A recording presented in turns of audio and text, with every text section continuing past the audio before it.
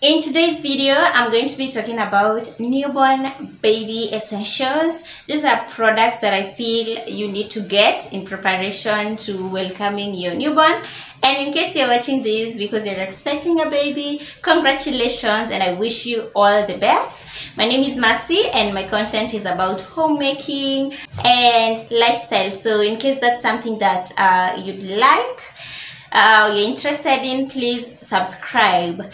And now let's get into the video. So what I've done, I have written them down here because I don't want to forget anything, and I feel this is like the bare minimum. These are the absolute products that you must get, and then from here you can actually take it from here to add every other thing that you feel you're gonna need for your journey as a mom or a newborn. So I've classified them. We have baby clothing, we have the products that you're gonna need for the bath time, for your nursery, when you're traveling. We have some extras that actually don't fit into any of those categories, and as a bonus I also have mommy essentials. So please stick with me and let's start. Now for baby clothing, I feel these are the clothes that you need to buy. Number one, you need to get onesies. Onesies are the ones, they are like baby vests for lack of a better word, but they are the ones that go all the way. They help to like make sure the diaper is in place. So those are onesies. I feel you need rompers, trousers, you need shirts, you need kofiyas, and when it comes to kofiyas, do not over invest in kofiyas. They do not use them for long. Like my baby, by the time he was 2 weeks, he wasn't doing kofiyas. So don't over invest in kofiyas, and especially if your baby is born like around this time that is really hot, just get a few. You also need to get mittens for that newborn phase, but also do not over invest. Don't buy a lot of them. You're gonna need socks. Socks are important to keep their little legs warm. They get cooled really fast. I don't understand. You also need sweaters. You're gonna need a receiving set, and I feel for this one it's the best purchase because it's inclusive of everything that you need when you're going to the hospital. So once you have a receiving set, you actually are good to go to the hospital because it comes with trouser, shirts. I think the only thing that it doesn't come with is a onesie. It has a sweater, it has socks, it has mittens, it has a receiving towel. So you can get maybe 2 receiving sets, or just one is just enough. For a baby girl, you might need head wraps, you know, to make sure they're looking all cute. You also want to buy a dress for your baby girl, you know. And then the other thing that you need are bandana bibs. As I said in my previous videos, I feel these are better in comparison to this other thing. What is it called? I keep forgetting the name. Because they're better because they're smaller, they're more absorbent, and you know, for the newborn you only need that to you know, not really prevent, but to collect the spit ups in case it happens, so that it doesn't get to the baby's clothes. So make sure you have bandana bibs on your list. The next thing that you need, an absolute requirement, is a bab cloth. But you can also get liners to act as bab cloth. Liners are like these products. I personally didn't get bab cloths, but I got this. So whenever I want my baby to bab after feeding, or maybe my husband is holding him, we just place this right here, and when you're bapping him, in case he spits up, it's not going to get to our clothes. So I feel a liner or a bab cloth is also important. Of course, you need the light shawls, like this one right here. My baby is sleeping right here. So we have light shawls. You may also get 1 or 2 heavy shawls. You also need flannel. Flannel is nice, but don't over invest in them. Maybe just like 1 set of Do they come in 4s or in 6? Maybe just one set. One set is enough. Don't overinvest, because again, you don't need so many products. Honestly, you do not need so many products. So those are for the essentials for baby clothing. Now let's go to bath time. So for bath time, of course, you're going to need baby basin or a bathing station, whichever works for you. You're gonna need towels for the baby, or a towel for the baby. Personally, I got only one. I feel one is enough, but of course, go ahead and buy as many as you want. You're gonna need washcloths. These are like to face towels for the baby, but also at the same time, the liners can also be used as washcloth. You're gonna need a baby soap or a shampoo or shower gel that works for your baby. You're gonna need a moisturizing cream. For us, we are using Epimax, and for this product, let me tell you, like the moisturizing cream or mafuta, the first time, you know, baby skin is quite sensitive, and at times you might buy a product that will react to the baby skin. So my advice would be, just get them in small quantities so that in case it doesn't work, you know, you can always change. But like for us, when it comes to mafuta, we had bought raw shea butter. I thought, shea butter is good, but it was reacting with my baby so bad, so I had to stop. There's another massage oil that I had bought him, and then it was still reacting with the skin, so I realized I think his skin is quite sensitive. Right now, the only mafuta that is working, or the only cream that is working, is the Epimax. So when you're going to buy some of these products, buy small sets so that in case it doesn't work, you know, you can always change bila hasara kubwa.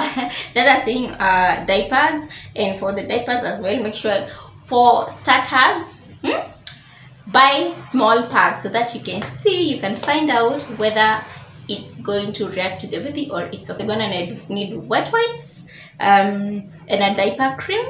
Yeah, I feel those are the ones that you need for, you know, the bath time. But of course, diapers, wet wipes, and diaper cream you're going to be using throughout the day.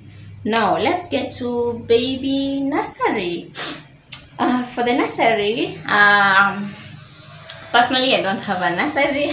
We are still co-sleeping with my baby, which is perfectly fine. You're free. It's a free world. Do whatever you want to do with your baby, as long as it's safe and as long as you feel that's what your baby needs. So, but in case you have a nursery, you're gonna need the baby cot bumpers, chest of drawers, right? You're gonna need a cot net to prevent, you know, from mosquitoes and stuff. If you do not have all those and you're co-sleeping with your baby, you may consider buying a baby co-sleeper and baby nest to use during the day. So for us, we have baby nest that we use during the day. Now for the travel, maybe you're stepping out to go somewhere, or maybe you're going for the clinics.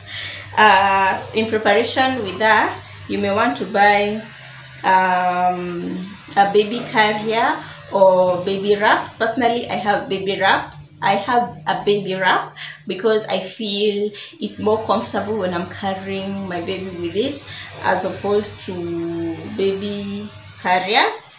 But you may buy whatever works for you. And of course, an absolute must-have is a diaper bag, so that you place all your essential, the diapers, the diaper creams, wet wipes, a change of outfit, you know, all those things that you need when you're stepping out. In case you have a car, you may want to invest in a car seat. So yeah, I feel those are some of the things that you need for the travel. Now let's come to the extras. I felt, you know, they don't quite really fit in any of that category. Number one is a Macintosh. It's good to have one especially when you're changing, so that maybe you're changing your baby in the sitting room on the couch, and accidents happen every time. So you want to have like a Macintosh to make sure if the baby sues or he poops, it's not going to get to your couch. I feel you're gonna need a laundry basket and also buckets for the baby, because the baby, as I said, they're very sensitive. You're not going to be washing your clothes with their clothes, so you need like maybe a bucket to be cleaning their clothes. And also when when you're changing, you don't want to put your clothes in the same basket with the baby's clothes, so you can put it in a bucket, a special baby's bucket, or maybe a basket, whichever you want.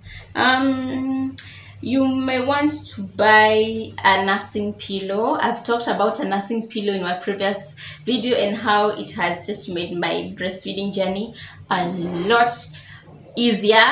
Although I feel this is like more of a mommy essential, but please do get a nursing pillow. It's really important, and especially if you are a CS mom, it's going to help you a lot. I feel you also need to get a breast pump and storage bags, and this is not just for working moms. I feel even stay-at-home moms like me, you need to get it. I got it and it really helped me, especially when I have oversupply. I just pump that milk and store for the bad days when my milk might be low, or I just want to step out and go somewhere without the baby. I am sure that I can pump milk, or I already have milk stored for my baby, and it's just so much easier for me to step out, because it's not like I'm going with his food, you know.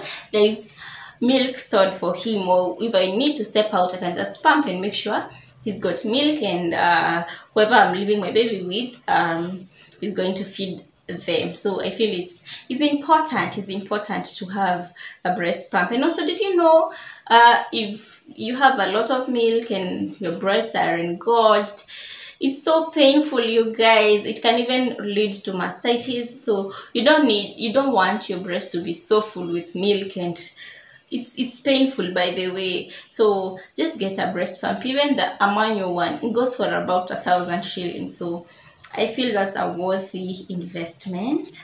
You also need sterilizing tablets. Personally, I use Milton. So whenever I clean the pump or his bottles, I make sure I sterilize them so that they are safe to use for his next feed, because the last thing you want is your baby to get an infection because of using things that are not sterile, you know. Yeah, so let's get to the mommy essentials. These are products that I feel as a mom you need them. Number one is nursing pillow. I've already talked about that.